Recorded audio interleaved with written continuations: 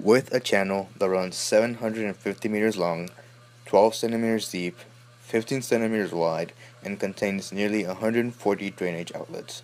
Machu Picchu is one of the most complex yet beautiful structures with an irrigation system built by the early civilizations of the New World era. Located in the Andes Mountains around the Cusco region of Peru, Machu Picchu served its purpose as a religious site and home to some of the elites within the Incan Empire. Machu Picchu was discovered on July 24, 1911 by Hiram Bingham, an American historian and explorer.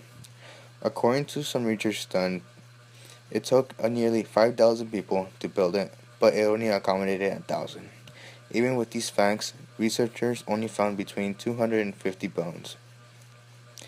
Rainfall was the main source of the water that Machu Picchu had, and thanks to their amazing ability to build such complex structures with an irrigation system, the fresh water was able to reach the center of the town, but most importantly, their agricultural fields. Machu Picchu was built on a slope. Without the proper building methods, or more importantly, without this efficient irrigation system, Machu Picchu would have slid off the mountain. Machu Picchu was a city with about 140 buildings.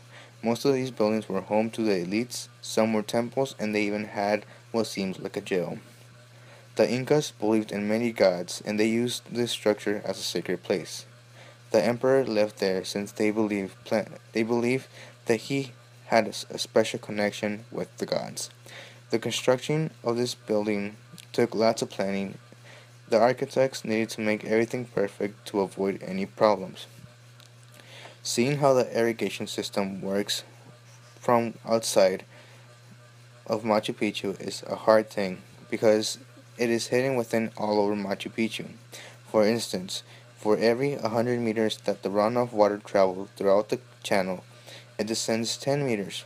This so-called formula allowed gravity to maintain a flow of 300 liters of water per minute.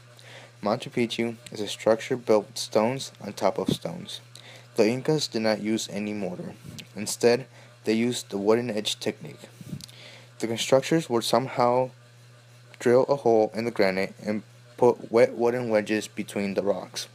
They waited till it froze, and this caused fissures. And that's how we think they cut the rocks. Yet this does not explain the smoothness of them.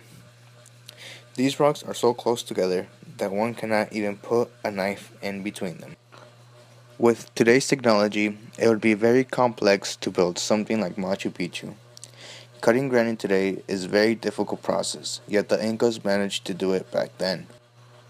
Today, we are nowhere near of finding out how these amazing structures were built since there are no records showing or indicating how the Incas made measurements, calculations, or even how they came up with such a brilliant plan. All they left us was an amazing city with no story behind it, leaving it as one of the seven wonders of the world.